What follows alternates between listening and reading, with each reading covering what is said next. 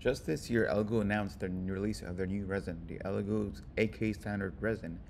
And this is meant to be a complementary product to the new Elegoo Saturn 2, which uses an 8K screen. Siraya has already had a navy grade resin that uses pigments to help block out the extra light, which in return increases the exposure time, but you get extremely detailed prints because of the way this blocks out the extra light that's coming into the resin. Elegoo's AK resin uses a similar type of mix to help get a thicker resin and less light bleed to get more details, but in return, more exposure. I use my Canon R5 to photograph the models, which has 45 megapixels. Essentially what that means is that the pictures are very large, so then that gives me the ability to crop out and get very close into the details of the model to see exactly if there's any major differences between those two and to see how much detail is actually retained from the resin. I printed out some test models to see how these resins handle small intricate details, and I also threw in the Elegoo standard resin to see exactly how much big of a difference there is between the 8K and the regular resin. And to be honest, it's pretty huge how much of a difference there is between the standard and the Siraya resins and the Elegoo 8K resins. And you can see right here in the picture, just look how much different it is. This is the exposure settings that I use for each model. This is the lowest that I can go before the print starts experiencing any kind of failures or problems. So this is like the best quality you can get with this resin before it begins to like become unprintable. The Elegoo standard resin requires less exposure because it uses less darker pigments. So you're able to use a faster exposure setting, but again, you get less detail with the prints. First, we'll start with the Elegoo 8K resin. The detail is amazing. Like you can see the individual bumps on the side of the shoes. You can see that the Nike logo is just you can see the strands around it. It's honestly amazing how much detail is being resolved. You can see the little bumps behind and on the sides. You can see the basketball, the individual little strands is coming out. You can make out the words on the back. This file is going to be available, by the way, in the link if you guys want to get it yourself. But you can see just the detail is amazing, and like the Elegoo AKs is doing an amazing job of getting these details out. And finally, here's the Siraya Tech, and you can see it looks actually almost the same. It's very hard to make out any differences. The problem is something that I do realize with the Siraya Tech resin is that it gets like white residue a lot more easily. And keep in mind that I use a fresh batch of IPA to clean out these two objects. And for some reason, the Elegoo AK resin, the Siraya Tech resin, just doesn't really come out super clean. And I mixed it very well. I did all the proper procedures to make sure that this is supposed to come out as clean as it could. I also waited about 3 hours before actually curing these models. So when I cleaned it in the IPA, I left it out for 3 hours to dry off. Then I dried off with a towel just to ensure there's no extra residue left on the model themselves.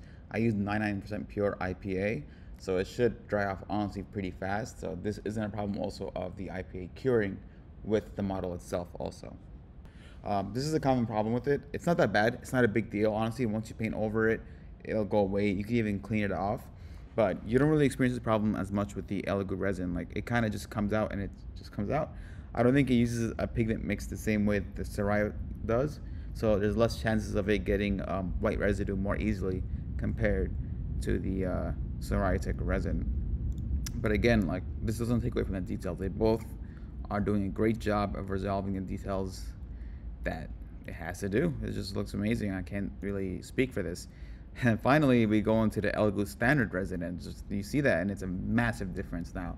Now you're seeing a big difference in detail. There's a bigger loss. You don't see these strands around the Nike logo like you do with the Siraya Tech or the Elegoo. Like you can make it out. The standard one it resolves some details, but it's just not as good. You can see that the three individual logos are kind of blended in. It's not like a straight line that cuts straight through. Like see, you can make out the lines. There's 1, there's 2, there's 3. You could tell that the layer has kind of come out. But with the standard resin, it's just kind of all blends in together, and it really washes out details. So if you're printing especially miniatures, if you're printing them at a small scale, like I would suggest you don't use this resin because it just can't print out those finer details the way the Siraya Tech can or the Elegoo 8K can. Again, like I'm gonna quickly like swap through so you guys can see and get an idea of how it looks like going from this to this. This is the Elegoo 8K. This is Siraya Elegoo 8K. Siraya. There's like I think there's some differences at the top, but honestly, it's minuscule. Again, it's probably because of the lighting. I feel like the Elegoo AK is resolving some lettering better, but the Siraya Tech is not. Um, but then again, this could be just a lighting thing. So, yeah, but I mean, both of them are doing an amazing job, and I wouldn't be mad with either one. And honestly, I would pick these resins depending on which one's cheaper. Most people are gonna purchase it through Amazon because it's the easiest way to do it. Again, $37.49, and if you go to the Elegoo 8K resin, it's about 40 bucks. So right now, the Tech has an edge in terms of pricing, so I'm pretty sure people are gonna be purchasing that one instead. Um, if they're ever cheaper or offer a better discount, then I would probably just purchase the Elegoo 8K resin. It's up to you. Some people like to support Elegoo, some people like to support Tech. They're both great companies. I wouldn't be mad about whichever I get. I personally would get the Tech because I just like the fact that it's more viscous.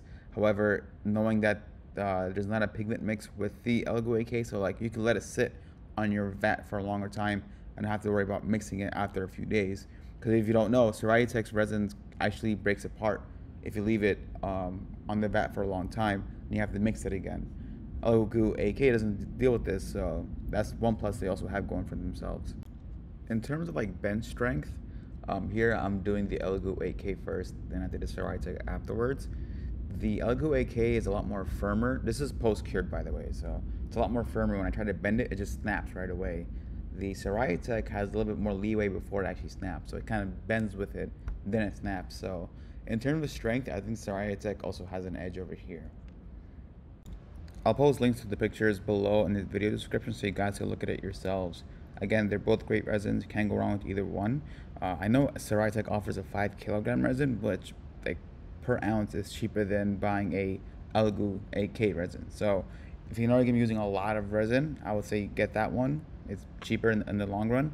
If you're going to be printing like here and there, not that often, then I'll probably go for the Elegoo or Tech, whichever one is cheaper. And that's it. If you have any questions, post them below and I'll try to answer them and see if there's anything else that I missed here probably. I'll see you later.